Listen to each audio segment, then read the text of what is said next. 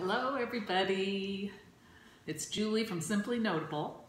Well, I thought since we have now done winding up a center pole ball on an ostepine, and then we've also shown how to wind up yarn on a niddy-noddy, I thought maybe for those of you who are newer to knitting and crochet and aren't really clear on how this is done with a skein of yarn, how to get it into a form to knit or to crochet from, I thought I would show you how you use a swift and a ball winder to wind up from a skein of yarn into a cake.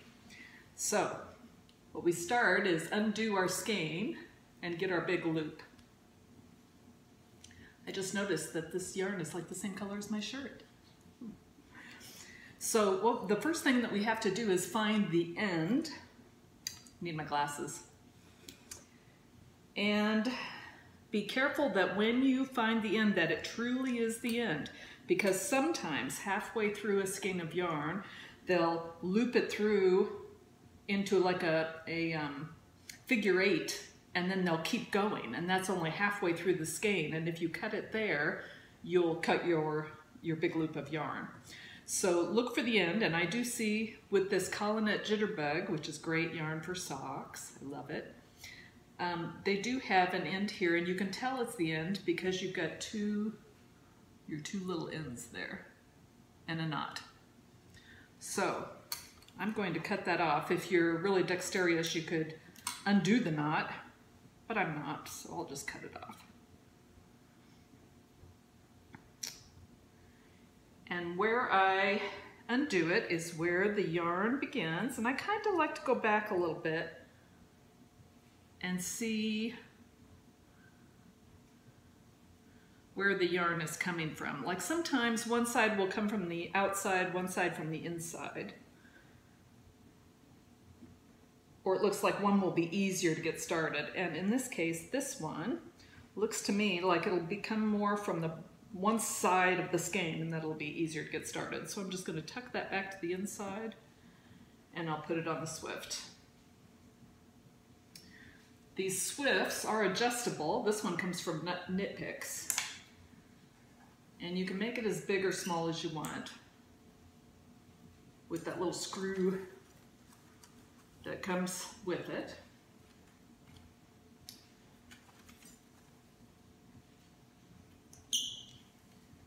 And it whoops, takes it up or down. We want to go.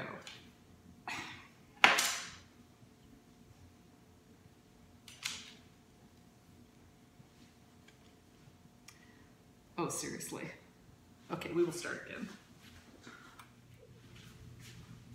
So you put your yarn on the swift by first of all adjusting it to about where you think it goes and tightening.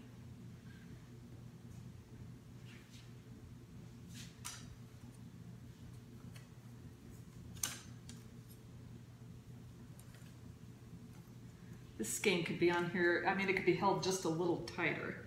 So I'll unscrew it and make this a little there. I'm happier with that. And kind of adjust your skein so that it's not twisted around.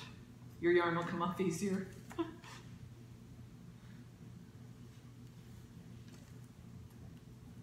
All right. And then your yarn comes up through the little wire holder here. And then there's a notch where you can put the end of your yarn. And I kind of like to make a long end, so if everything else gets wrapped up in, usually I can find that end. And then you just begin to wind. You can kind of help the skein along. I like to. Try to keep a little more even tension, because as it comes off the swift, sometimes it gets stuck in places. And then you have a real tight spot in your cake, you know. So, wind, wind, wind.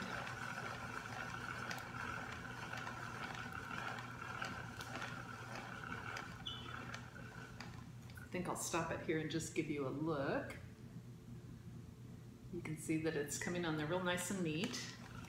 It's laying on real pretty.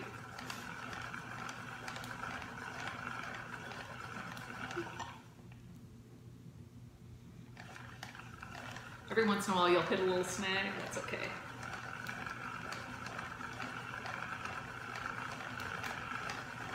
If you buy yarn at a yarn store, they normally have a really nice swift and ball winder there, and they will wind it up for you into a cake if you want. However, I like to have my own because I just don't always knit up the yarn that I buy right away. Sometimes I have it for years, and I like it to be stored loosely in the skein. And a cake is a little tighter and tends to stretch out the yarn. So once it's in a cake, I like to knit it right away. So I just wind it up right before I use it.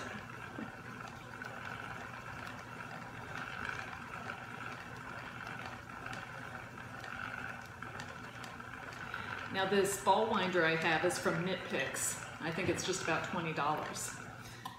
But it's a wonderful ball winder. I've probably had it for 8 years or so, and it's never given me any trouble. The Swift is also from Knit Picks, and these are just inexpensive yarn tools that worked well for me. I know there's a lot of people who talk about a royal ball winder, which is heavier duty, and if you are really a super knitter, you might want better tools, you know, more expensive tools that you feel you can hand down that will last generations.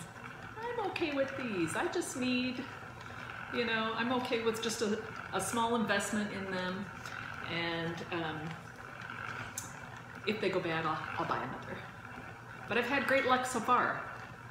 Knock on wood. I think the only thing wood around here is the Swift.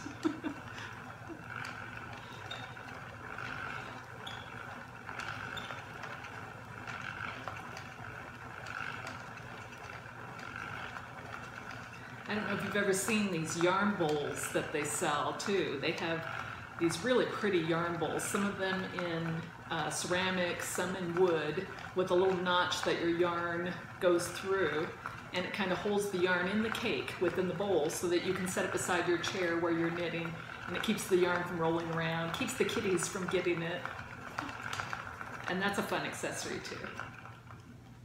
Okay, so there's my nice big cake. Take it off the ball winder so you can see it.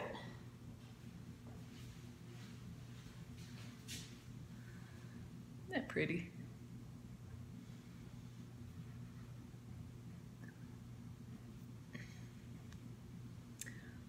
So that's how I'll get started knitting socks. Bye-bye. Thanks for watching.